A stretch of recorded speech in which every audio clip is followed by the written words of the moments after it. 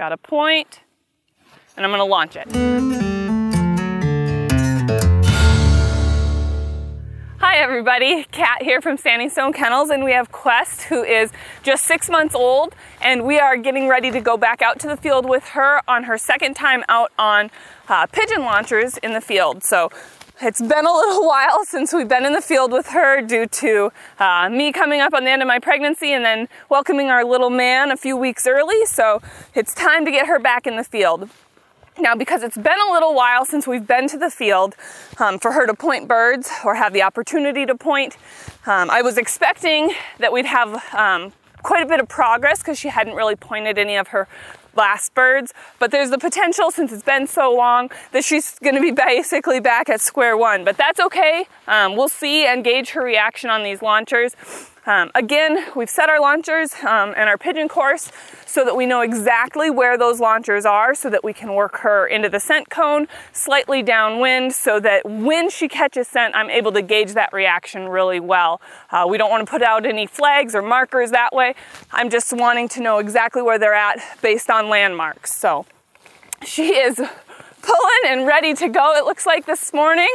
So we're going to get her unclipped and head out to the field.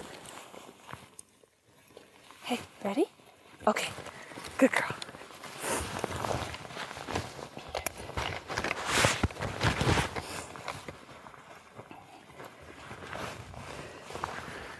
Again, timing's really important when we're in the field with her, so we may have to wait to explain things after they've already happened.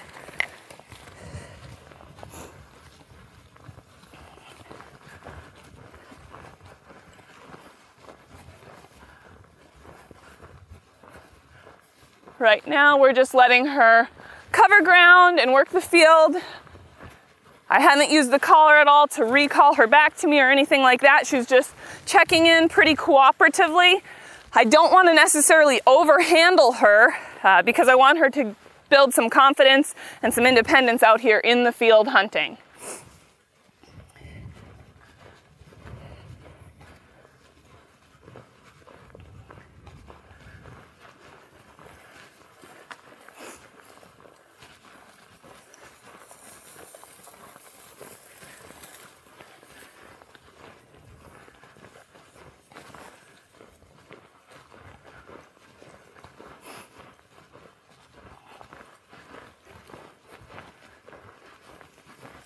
Good girl, come on.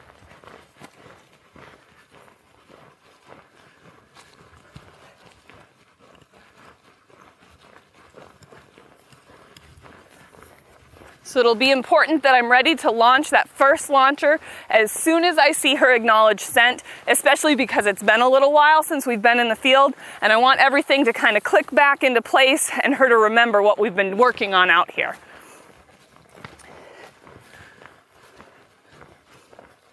Good girl, come on.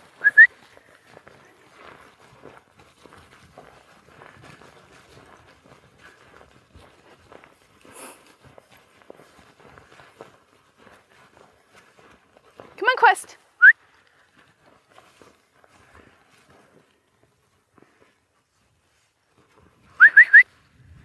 Come on.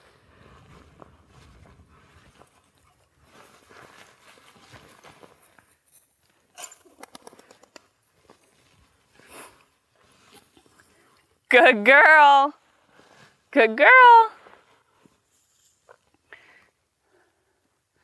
So I'm not discouraging her getting to chase on that pigeon.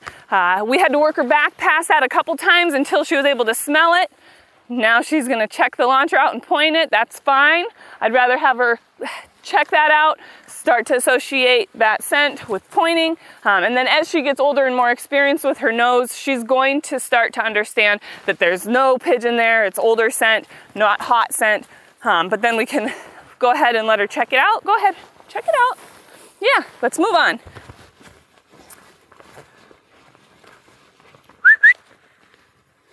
So I'm gonna just vibrate her to get her back hunting in my direction. Again, because I know where my next launcher is and I wanna make sure that I'm able to work her downwind of that. I think based on seeing her coming back and pointing that launcher that we're gonna see a point on this next pigeon. So we will see.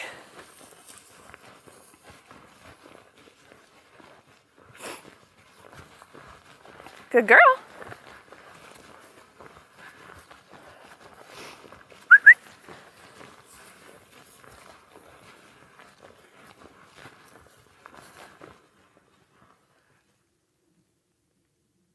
Got a point, and I'm gonna launch it. Hi, I just wanted to stop and take a minute to thank you for watching our free videos. If you've enjoyed watching Quest through her puppy training series, head on over to our Patreon account to show her some puppy love to support these videos.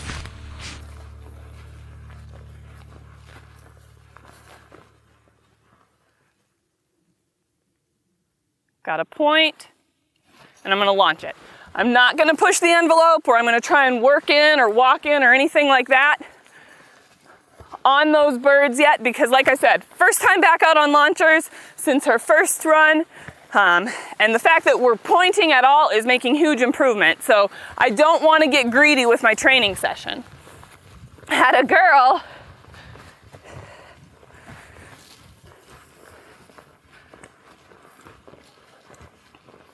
and she's still a puppy. She's like, what is that thing? I gotta try and grab it.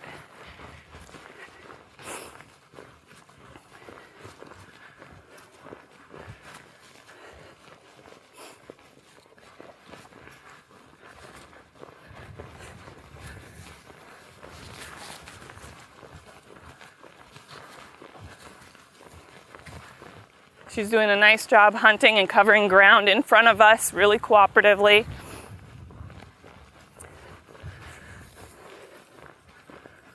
With very minimal handling. I think I've used the collar twice with her just to turn her around and head her in our direction.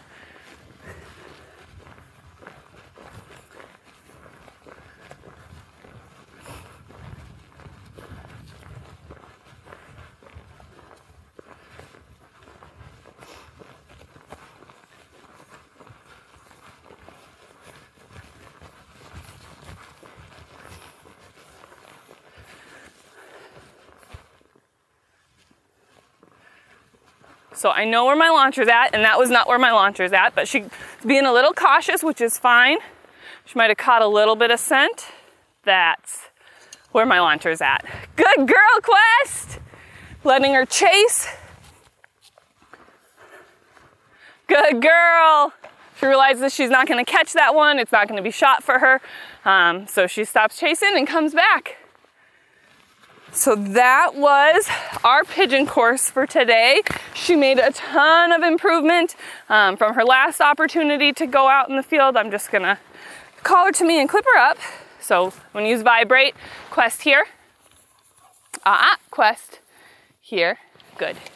So I didn't let go of vibrate until she got all the way to me. She tried to kind of skirt me for a minute there, and I used as a little bit of a negative correction where she understands that she's not supposed to avoid me, but I'll get her clipped up and then explain a couple things.